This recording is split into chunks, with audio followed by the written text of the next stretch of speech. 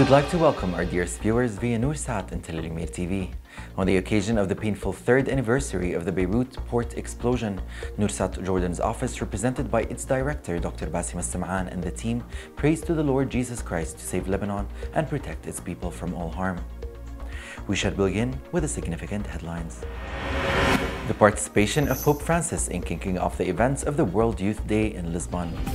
The patriarchs and heads of churches in Jerusalem issue a statement regarding the extremist trespassing on the Al-Aqsa Mosque courtyards. Representing His Majesty the King, Al-Khasawna lights the torch of the Jerash Festival. Welcome back. With the participation of His Holiness Pope Francis and under the theme Mary Arose and Went with Haste, the events of the 37th World Youth Day commenced in the Portuguese capital Lisbon last Tuesday. Tens of thousands of young people from around the world took part in the celebration. In a message addressed to the youth, His Holiness urged them to prepare joyful for this global event, to be filled with hope and to move forward. He emphasized that the Lord always walks with us even in our imperfections and is always near to assist us. He encouraged them to experience the joy of meeting with God and urged them not to remain idle, but to become champions of a world that is more just and fraternal. The closing Mass of the World Youth Day, which lasts until the 6th of this month, will be presided over by the Supreme Pontiff in the presence of thousands of young people from around the world. Nearly 200 youth from the Holy Land, including Jordan and Palestine, are participating in this global gathering. The patriarchs and heads of churches in Jerusalem issued a statement condemning the intrusion of right-wing radical groups into the courtyards of Al-Aqsa Mosque.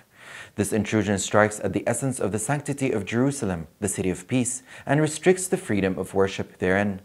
The statement emphasized that Jerusalem is their holy city and is imperative to preserve the current situation in it. They also stressed the necessity of understanding the delicate current balance and preventing actions that could disturb this delicate equilibrium. In their statement, the patriarchs and heads of churches called on the international community and all those with noble intentions to pay attention to their plea and make every effort to immediately put an end to the provocations that violate the sanctity of their city. They reaffirmed their exclusive historical support for Al-Aqsa Mosque and its status, along with other Islamic and Christian religious sites under the Hashemite guardianship. Their aim is for the flame of peace and brotherly love to shine from the holy city and for everyone to move forward together on the path of understanding, reconciliation, justice, and peace.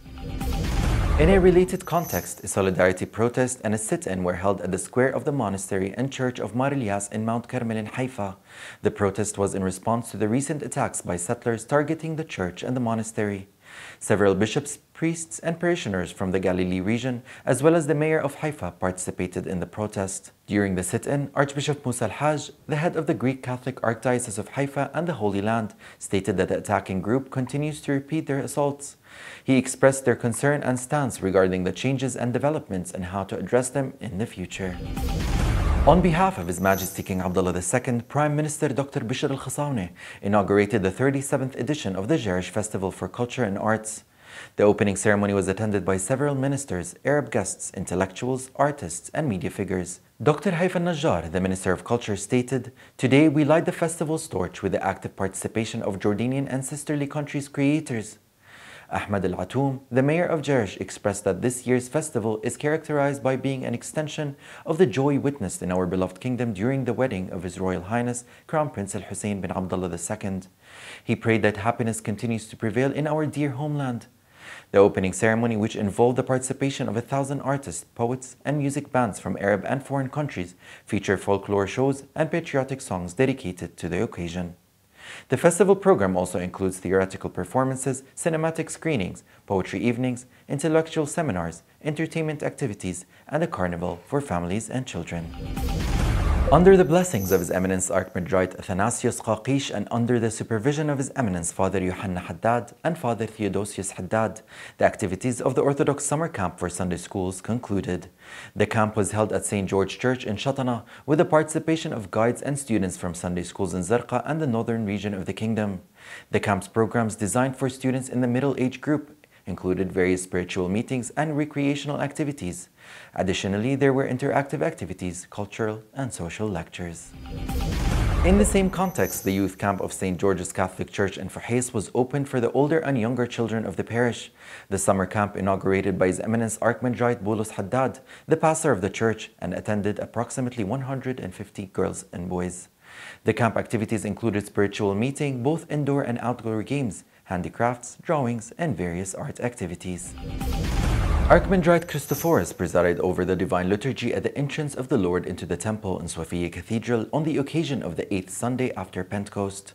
In his sermon during the liturgy, the economist Dr. Ibrahim Dabbour said that today the Church is celebrating the feast of the Fathers of the first 6 ecumenical councils of the feast of Saint Marina the Martyr.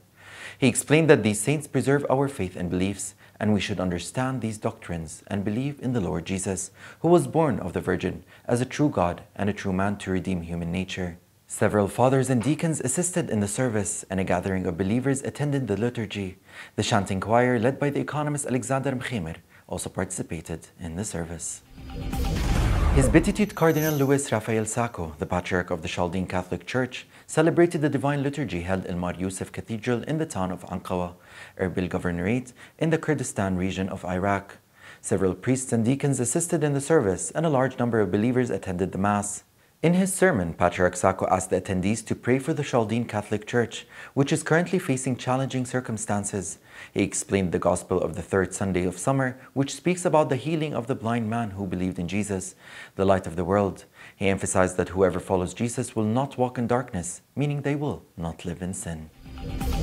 We have reached the end of our broadcast, dear viewers. Before we conclude, here's a recap of the highlights covered herein. The participation of Pope Francis in kicking off the events of the World Youth Day in Lisbon. The patriarchs and heads of churches in Jerusalem issue a statement regarding the extremist trespassing on the Al-Aqsa Mosque courtyards. A protest was held at the monastery and church of Mar Ilyas in Haifa, rejecting the attacks by settlers. For more details, please visit our website, noorsatjo.org. Have a wonderful day, and until we meet again.